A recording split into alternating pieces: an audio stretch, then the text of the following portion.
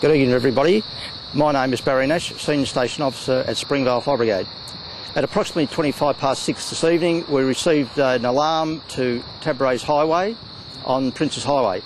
About to leave the station we had a second call to what possibly could have been another fire at Sandown Hotel, which was directly opposite the highways in Corrigan Road. There was a bit of confusion to the call and there was an escalation made straight away for Dandenong to support Springvale with 2 pumps and a platform.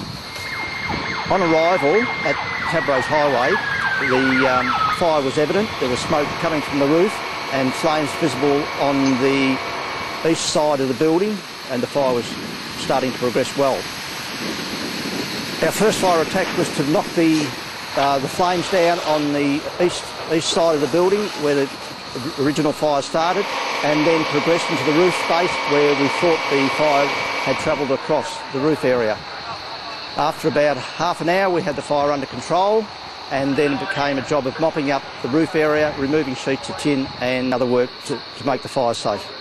When Dandenong arrived we set the platform up and they gave us a water curtain over the roof area to cool the area so we could get onto the roof to remove the sheets of tin and do the mopping up. By the time we got here, management had the complete area evacuated.